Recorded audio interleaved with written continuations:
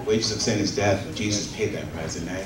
Amen. So we were on the corner today, and we were giving out tracts and soul winning right next to a booth that was giving out L. Ron Hubbard tracts. Oh, no. That's what we said. Yeah, Scientology versus, theology. And so I walk up to the guy and I said, "Let me see your, praise God, how you doing?" He says, "Yeah, we have a track," and it said, what did it say? Something about happiness? It said, the way happiness to and happiness. humanity. The way to happiness.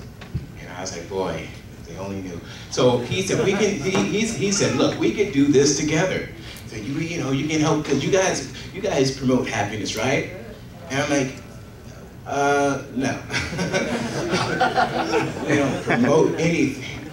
We witness and we give the gospel of Jesus Christ. The Holy Spirit promotes the gospel. We are just ambassadors of Jesus Christ. And he said, well, why don't we go ahead and partner up? And seemed right over his head, And he said, well, we both believe the same thing. We believe that, if you do good and ultimately you can kind of sustain a sense of happiness just by, if you pay your bills, get a job, and do right, and be morally correct, that in of itself will kind of give you a security. And I said, my friend, we are in totally two different directions. You're talking about something temporal, I'm talking about something eternal. Amen. You're talking about something that is that you're going to do, and I'm talking about something that God has already done. And we battled out. They were giving out tracts, and John, tell him what you were doing, John. Well, I mean, he would interrupt us during the middle of like praying for people. He would walk out trying to hand people things like, here you go. So basically, I just I had tracts in my hand thanks to some partners that we had with us. So I just kind of nicely traded them tracts. I took their tracts and gave them our tracts. So. Amen.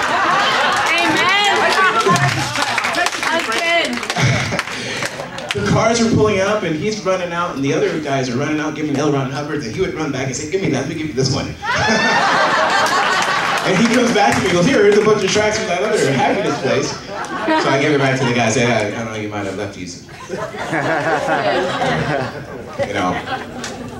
Amen. So right now, I want you guys to encourage the Holy Spirit to minister to our hearts tonight. I'm going to be speaking out of the book of Mark, but before I do, I definitely want to call the Holy Spirit to be the teacher, the guide. He's the only preacher here, and I want to ask that he would minister to our spirit. So Father, we just praise you, God. We recognize that the Holy Spirit is in this place. Father, it never left. Lord, we pray, God, for a downpouring of your Spirit so that we can have an understanding of this word, God, this truth, Father God, this food, God. Let us partake in this truth, God, that our hearts would be changed. I don't want to leave here the same, Lord.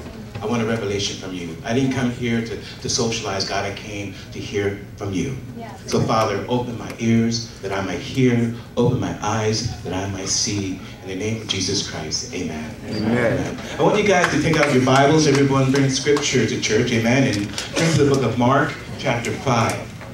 Chapter 5, it's verses 21. Glasses over. Hey. Left light over there. This is an account of one of Jesus' many miracles that he did. When Jesus was crossing over again in the boat on the other side, he met up against a synagogue official. His name was Jairus, and a woman. Obviously, you've heard this story before. Who had an issue of blood, a hemorrhage that would continue to flow. So I'll wait for you guys. You guys there? Say amen. Amen. I don't want to take too much of your time, and I know we have a drama that testifies and speaks and has a ministry of its own, but I definitely want you guys to get this. So, Mark chapter 5, verse 21. And it says here, when Jesus had crossed over again the boat to the other side, a large crowd gathered around him, so he stayed by the seashore. One of the synagogue officials named Jairus came up on seeing him, fell at his feet, implored him earnestly, saying, "My little daughter is at the point of death. Please come and lay your hands on her so that she will get well and live." And he went off with him, and a large crowd following him and pressing in on him.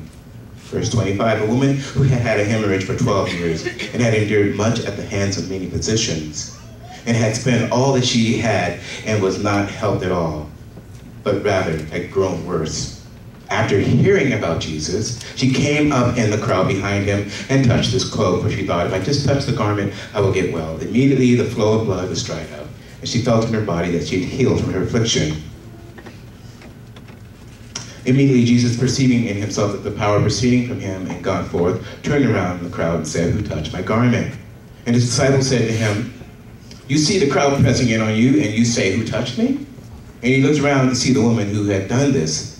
Verse 33, but the woman, fearing and trembling, aware of what had happened to her, came and fell down before him and told him the whole truth. And he said to her, daughter, your faith has made you well. Go in peace and be healed of your affliction. I love verse 33 because ultimately, being in the presence of holiness will make you fear and tremble. Oh, yeah. And what happened to her was a miracle.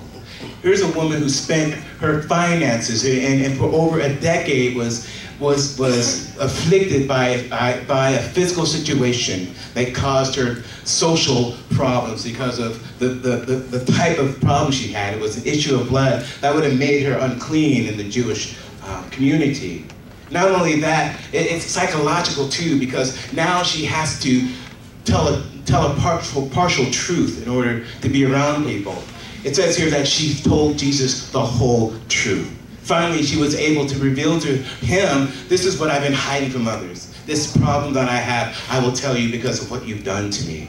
So I know that listen to this, in the presence of Jesus, and we fall before him and his holiness, there is a fear and trembling that happens to us because we know that we're in the presence of a holy God.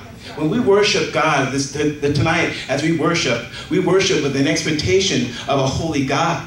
We don't always have that experience where, in the Bible we see that experience where we have this physical reaction to holiness. As we saw here, this was like a physical reaction, fear and trembling because of what had happened to her. We worship God with a knowledge of God, with an expectation of good things to come. But see, she came to Jesus because she knew she had a problem. Jairus came to Christ because he knew he had a problem. The problem was his child. Both had social issues. Both had psychological issues. Sometimes it's the one problem in our lives that causes a series of issues. Amen? How many of you guys have ever had a problem with drinking or drug use? Raise your hand. And you know that one problem caused a series of other problems, right? But it was just the one problem. But you take away the one problem, guess what? The social problem clears up. The psychological problem clears up. Your finances get better because of the one problem. See, it said that she had a series of problems because of the one issue. But she knew where her help came from. Jesus. Amen. So I will charge you tonight that you need to know, first of all, what your problem is. When you come to discipleship, when you come to church on the street, you recognize that there's a problem in my life. There's something that I need to bring to Christ. It's not that you get busy, you get quick in doing things, and you forget the purpose and the reason of why you come to Christ. You have to recognize whatever it is that brought you to Jesus, whatever it is that brought you to church, men of the mission, whatever it is that's bringing you to a safe place where you need to find God's voice in your life, you need to bring that problem to him. You need to identify the issue and bring it to Jesus. Father, I'm an addict. Jesus, I'm an alcoholic. Father, I'm an adulterer. I have problems with pornography. Lord, this is what's bothering me. I don't know how to live my life, and I'm bringing it to you now. You can't cover it up with a bunch of work. You can't cover it up with a bunch of busyness. Busyness in of itself is not a good thing if you haven't brought the problem to Christ. I'm telling you. Because I've seen it time and time again. You get involved in the activities. Yes, this is an outreach, soul-winning ministry. Yes, and God will have his way in us. But I'm telling you, God wants you to bring that problem to him. God wants you to resolve the reason of why you're here.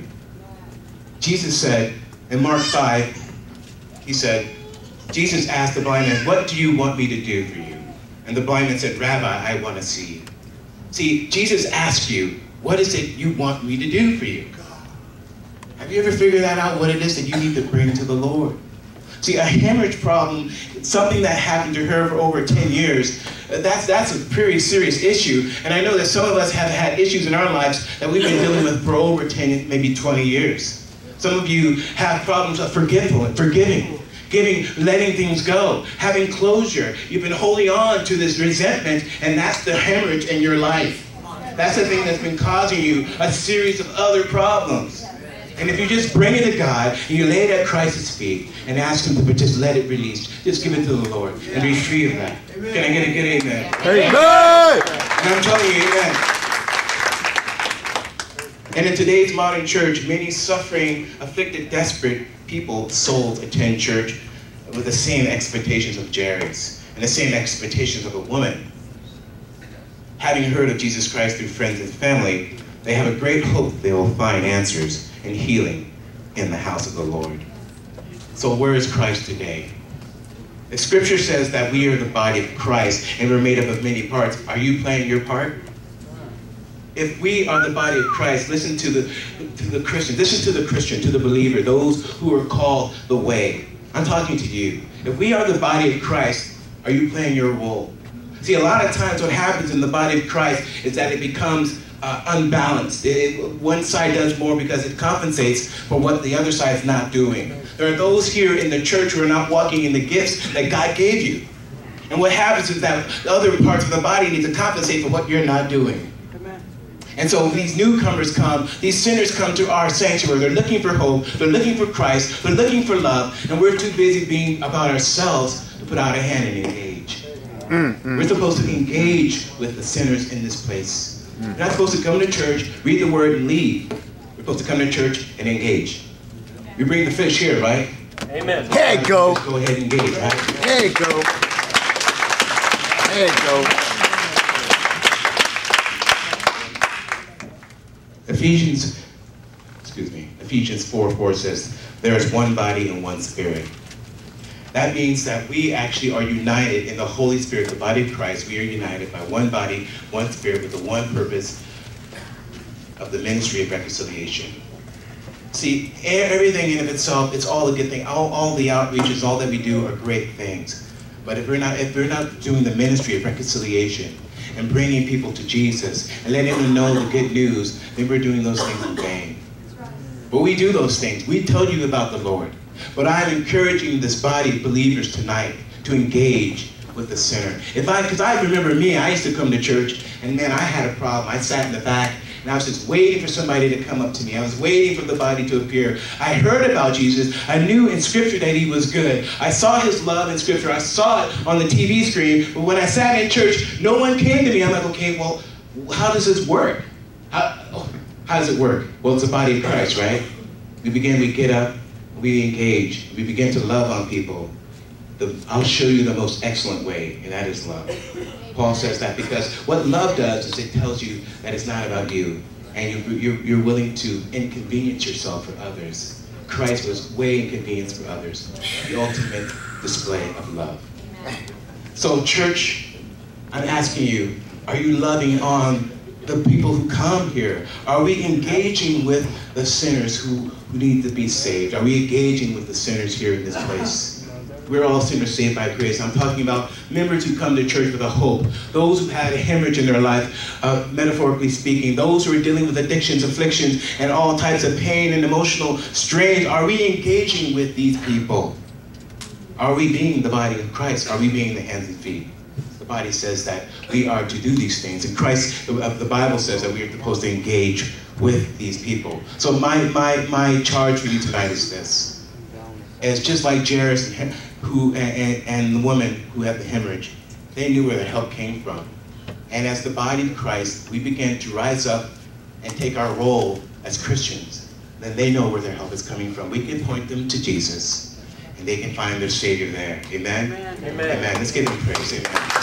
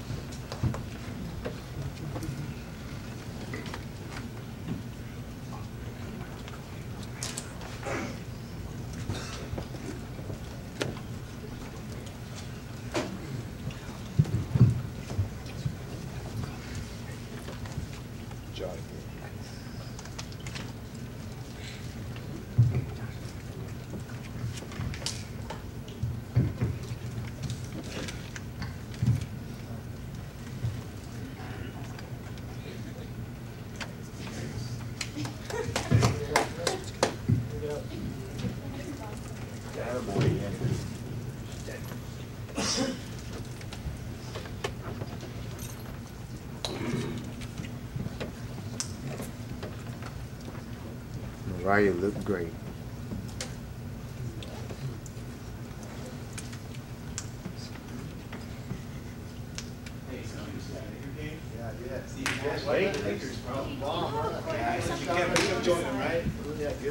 Can I possibly use your phone first? I'm out of minutes. Hey, do you guys have $1 I can use for the bus? No, I'm sorry. I don't think so. Okay. Where have you been all day? Running around and causing trouble like your no good brother? Always nagging, just like your mother used to do. She left and I'm here. You kids and all your complaints probably what drove around here in the first place. You, a doctor? Don't make me laugh. That was cryptic. You're never going to be anything more than a waitress if you're lucky. You'll probably be nothing but a gangbanger like your brother. No, wait, I got it. You're just going to work on a corner somewhere. You little brat. Wait till I get a pull. I'm going to smack your senses.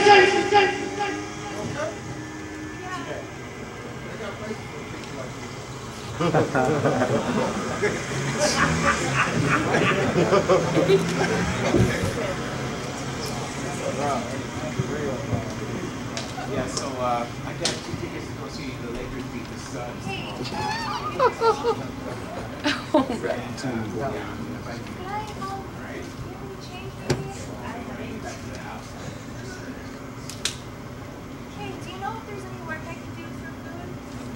Hey, don't take your problems out on me. My boys look out for each other. We make sure no one gets hurt. Just because you let everybody push you around doesn't mean I will. You know, I don't need you any more than I need him. I've got a place to go and I'll never come back here. You're going to be stuck with him all by yourself. You know what, you're going to have to learn how to grow up someday. I'll see you around, sis.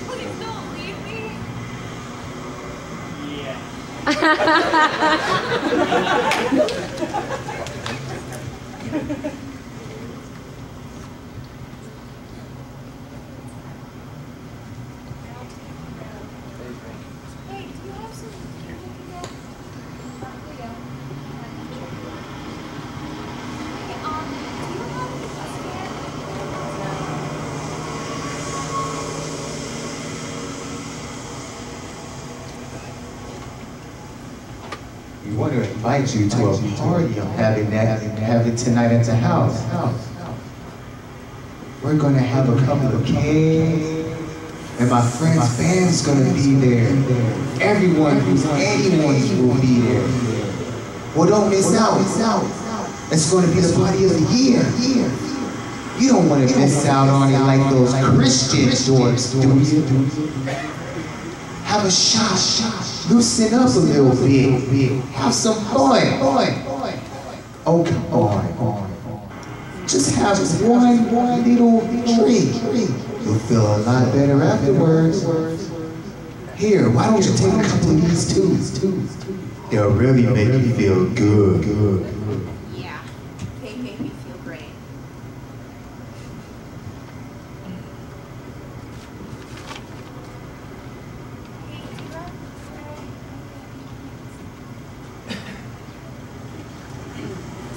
Hey, all of us in my youth group are having an outreach tonight. There's going to be live music, we'll be helping out the homeless, there'll be a bunch of us from school. We'd really love to have you there, it'll be a lot of fun. Okay, well, we really love to have you there, and it always lifts my spirits when I'm down. Just let me know after class, okay?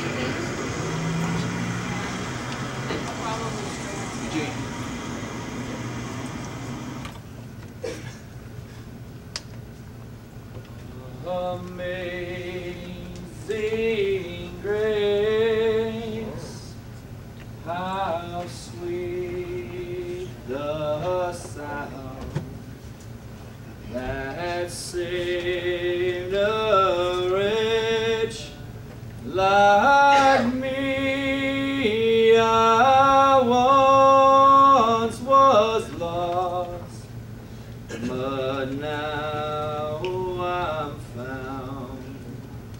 Was blind, but now I see.